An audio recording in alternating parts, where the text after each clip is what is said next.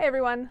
This is the latest entry in my series of videos about ideas from my book, The Scout Mindset, which just came out on April 13th, and I now have a physical copy.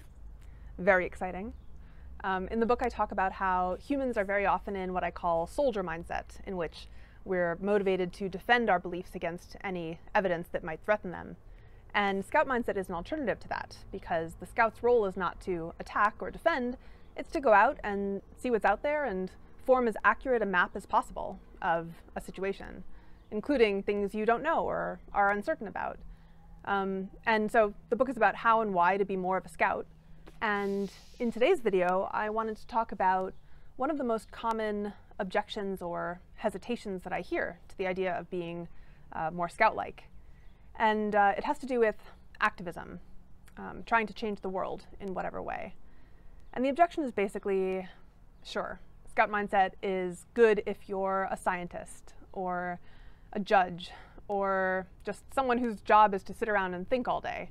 But if you want to change the world, then you should be 100% convinced that you're right, and you should stick to your guns. And, you know, if you're not the most objective thinker in the world, then that's not really a problem. So I want to talk about what I think is wrong with this common wisdom. And basically, it's true that being passionately convinced that you're right and that people who disagree with you are all wrong and evil, that can be very motivating. That can motivate you to go out and take action.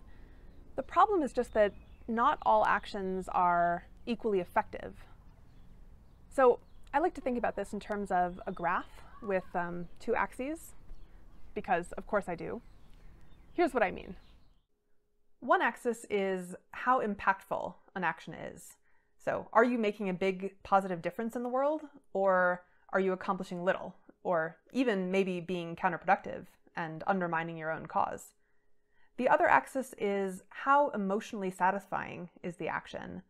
Some actions make you feel really validated and righteous and good about yourself for, standing up for your values. And sometimes you can get both impact and satisfaction.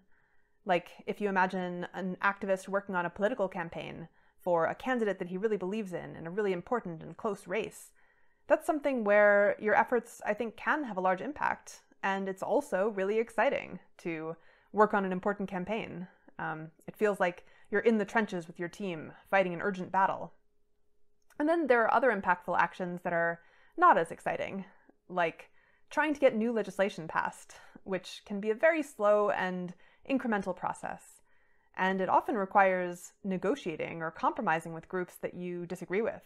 And that can be the opposite of satisfying because, you have to make nice with people you don't like and who you think are doing bad things. And then some actions are much more satisfying but don't really have much impact. Like arguing with people on the internet. It can feel really good to, scathingly destroy someone's argument against something that you're passionate about. But how much does that really accomplish in the world? I would say very little. And then some actions are satisfying, but actively harmful for your goals.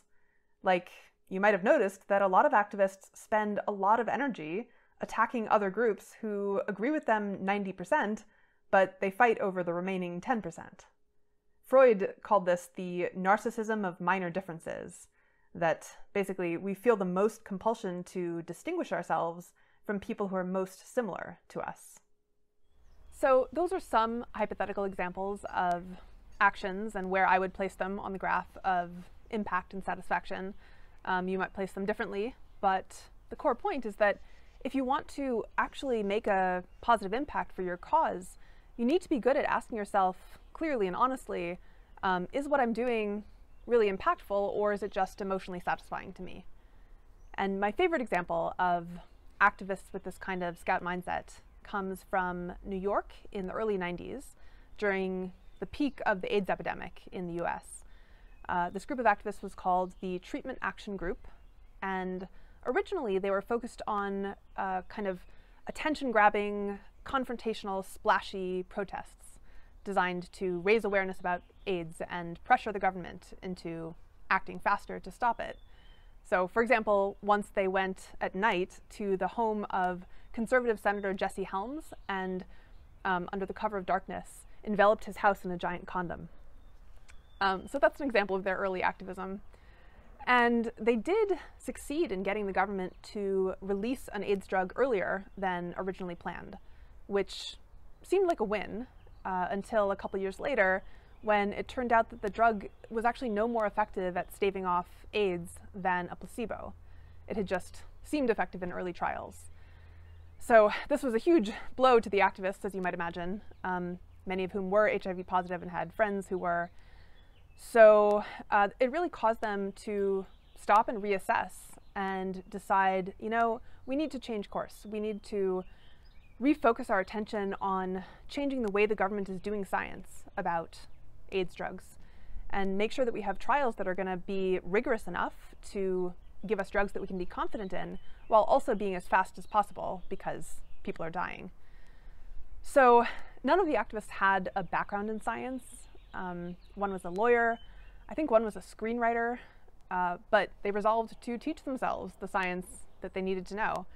And they would meet once a week for science club, and they read textbooks and medical journals, and they kept a running list of vocabulary that they needed to memorize about AIDS and study design. And eventually they became so well versed in the science around AIDS and study design that they were able to get an audience with the scientists at NIH. And they had so much credibility at that point that they were able to convince the government scientists to change the type of study they were running and adopt a new design that would be still rigorous but much faster than the original.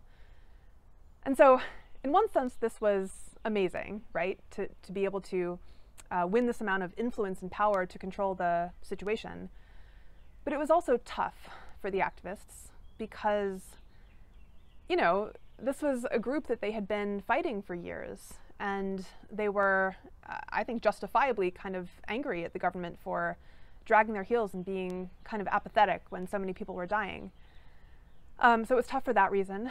And also, one of the activists commented later that this moment, this crossing over into the halls of power, was bittersweet for them because we would never be able to be so pure and fervent in our belief that we were right, because now we were actually responsible for what was happening.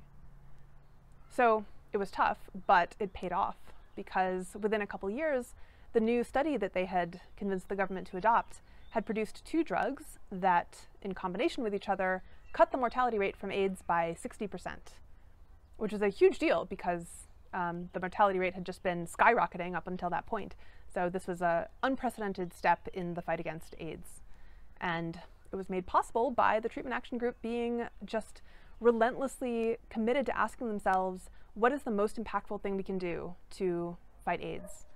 And sometimes that meant giving up a strategy they had been committed to, and sometimes it meant working with groups they didn't necessarily like or agree with.